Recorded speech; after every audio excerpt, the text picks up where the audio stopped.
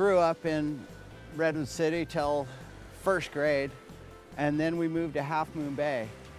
Half Moon Bay was already well on my radar and my family's radar. My dad's, my grandfather, they all were avid fishermen. And so my parents built a home 100 feet from the water in Half Moon Bay.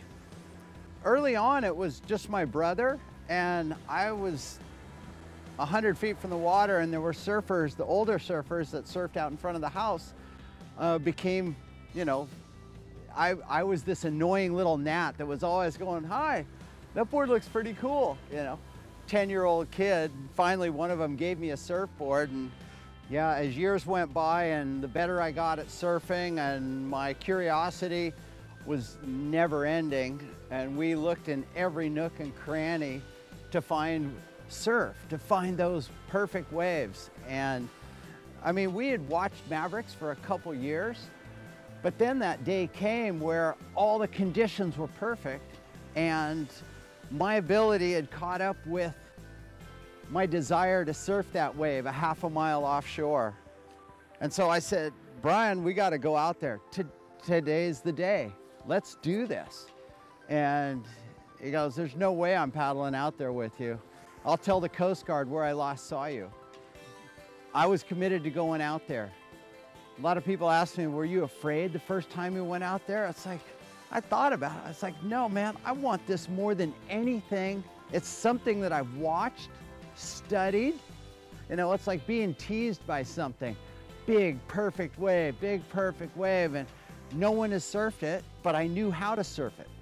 I knew how to get through the reefs. I knew how to read the water. I knew how to position myself right over the tip of that reef a half a mile offshore and put myself in a 10-yard square every single time using landmarks and triangulating my position to where I was a half mile out in the ocean. I could paddle right back out to that exact same spot every time, which is really critical when you're surfing big waves because there are mountains of water, and if you have one of those waves break on you, it could break your board, ruin your day, maybe end your life.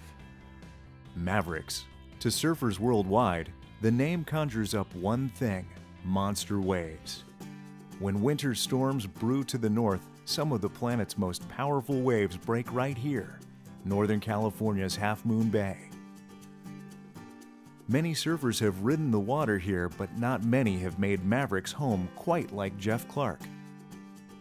I trusted my ability. I knew how to go out there and approach it, and I set myself up right at the end of the reef, and I went over wave after wave, getting myself in the exact position to catch a wave, and once I did, it was all go. Turn, total commitment, I'm going. And I made the first 5 waves I've ever surfed at Mavericks, I made them all. And it wasn't as big as you see, like just recently we had a swell that had 50 and 60 foot surf. The first day I surfed Mavericks was 20 feet, maybe a little bigger than 20-foot faces. Just a few steps from the iconic surf, Jeff set up his own brand of surf shop, Mavericks. He creates boards and gear that reflects his passion for the ocean and surfing its waves. When I first started surfing Mavericks, it was really hard to find a big wave gun in California.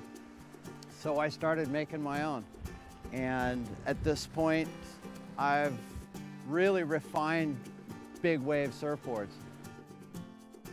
The ocean's flat a lot, and I need something that stimulates my mind, that is very calculated. Surfing for me is very calculated. Riding big waves is very calculated. Golf, I get that same kind of stimulation, but it's completely different. Surfing is action, reaction. Golf is all action and it's all on you to perform. And can you do it from a static position to an action? Where surfing's easy. I catch a wave and it tells me, that wave tells me what to do. That ball's sitting there laughing at me going, so you think you can hit me where you want, huh?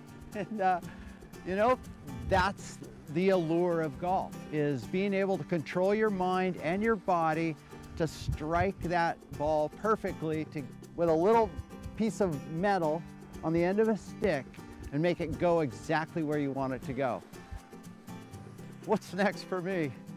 Well, I'm going to keep surfing, and I'm sure someday when I'm out at Mavericks, it'll say, you know, have you ridden enough waves out here yet?